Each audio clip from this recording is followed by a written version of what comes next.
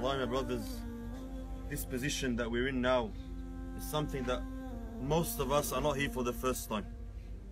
Most of us have been here, we've came before, we've buried our loved ones, but you and I know very well, you know very well that as soon as we jump in our cars, we're gonna forget completely about this grave. Like, this is not for me. If I ask any of you now, brother, can you die tonight? Can we come back tonight and bury you? Everyone will say, La ilaha illallah. Of course, death can come anytime, I have no guarantee.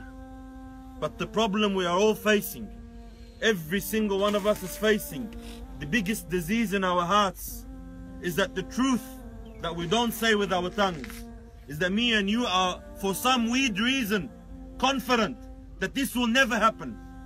This will never happen. I'm gonna go home now to my wife, to my children. I have plans for tomorrow. I've already planned for Ramadan. I've planned for Eid. I've planned for Hajj. I've planned for next year. I will see my kids grow up. I will take them to uni. I will marry them off. I'll see my grandkids.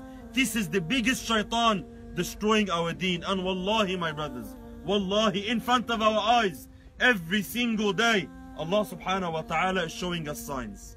Elders are passing away. Teenagers are passing away. When are we going to wake up? When are we going to realize that wallahi, my brother, wallahi, there is no guarantee. Like the Shaykh said, it's a breath. It's a breath you take in, you inhale, you never know it will come out again. Wallahi, my brothers, death is very, very, very close. And look, my brothers, the shroud has no pockets. This is the end of every one of us. No one takes his house with him, or his kids with him, or his wife with him. That's it. That's our property. That's all you own in this world. 1 meter by 2 meters.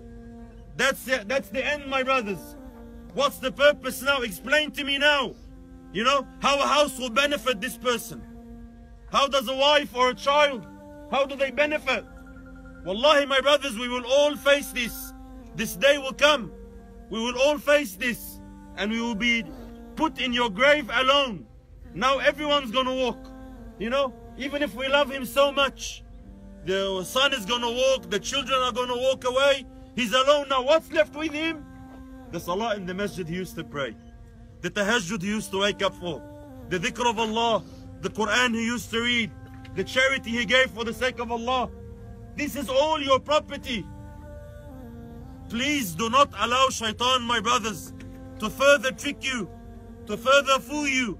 That don't worry, there's time. Don't worry, you'll become religious inshallah one day. Don't worry, you know, there's still space for repentance. Wallahi, my brothers, wallahi, we never know. You never know when your death is. Allah subhanahu wa ta'ala knows from the day the angel came to blow the soul in your ruh, to blow the ruh in you. From that moment, already it has been decided exactly by the second when will you die. Maybe it's next week. Maybe one of us here will not make Ramadan. Maybe you won't make Ramadan. Maybe you won't make Eid. Maybe you won't make next year. We have so much work to do. There's so much improvement that we need. There's so much sickness and diseases and haram in our life. If a live example of a loved one dying in front of you, laying down with your own hands, you lay him down with your own hands in your grave. If this doesn't wake you up, then inna lillahi wa inna ilayhi raj'oun. Nothing will wake us up.